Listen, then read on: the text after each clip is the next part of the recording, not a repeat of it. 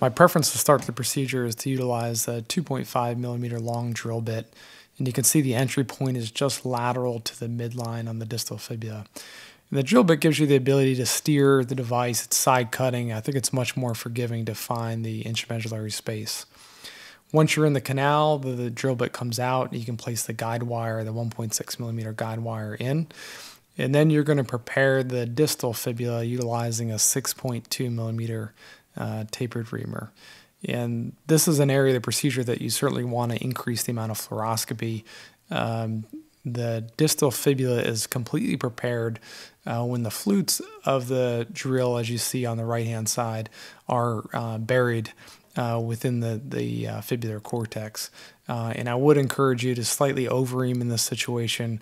I do think it allows the nail insertion to be a little bit smoother, and if in fact you need to advance the nail to take advantage of the syndesmotic holes, I think you'll find it beneficial. The reamer is advanced until the expansion in the center of the drill bit is seen radiographically within the context of the distal fibula.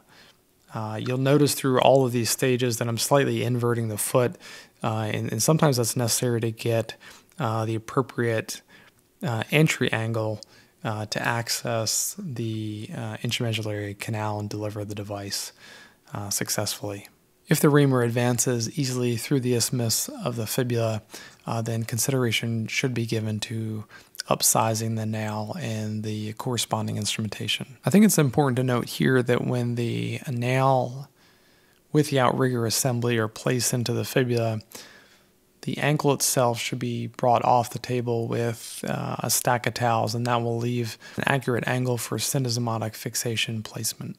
Based on the patient's anatomy, we elected to use the smaller 3 millimeter nail, which you can see easily slides up the canal. So as you can see from the fluoroscopic image on the right, the nail is slightly proud at this point, so we'll insert the impact cap and provide some gentle blows and seat the nail to its appropriate depth. When the nail is in appropriate position, you will see that it is slightly countersunk relative to the distal cortex of the fibula, as indicated by the guide pin through the outrigger. Once the nail is fairly well seated in the fibula, you're going to place a 1.6 millimeter guide pin through the outrigger jig, and that will give you a radiographic marker to determine whether or not the nail is in appropriate position. It takes quite a few turns of the driver to engage the torque limiting device to get the talons to completely engage the endosteal surface. And I would recommend doing this under fluoroscopy just to make sure the talons deploy, because really this is the major clinical benefit of utilizing this nail, providing rotational stability and axial stability by engaging the endosteal surface.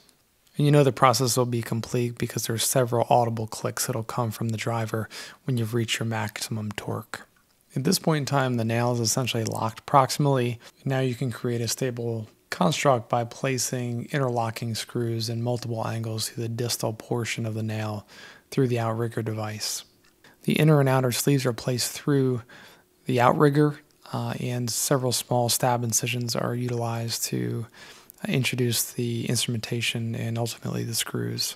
These screws are obviously unicortical. The true benefit of this nail, typically I'll insert at least 2 of the 3 screws, generally from lateral to medial, but there is an anterior to posterior option, again through the outrigger device. They will increase construct stability simply by having your fixation options in a divergent manner.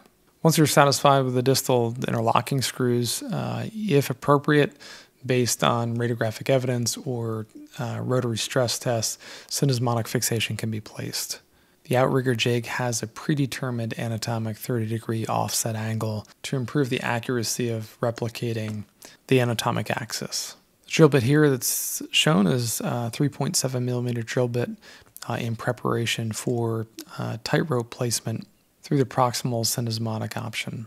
Once the syndesmotic hole is prepared, the outrigger jig can be disassembled from the nail, and then the TightRope can be placed in typical fashion as you see here.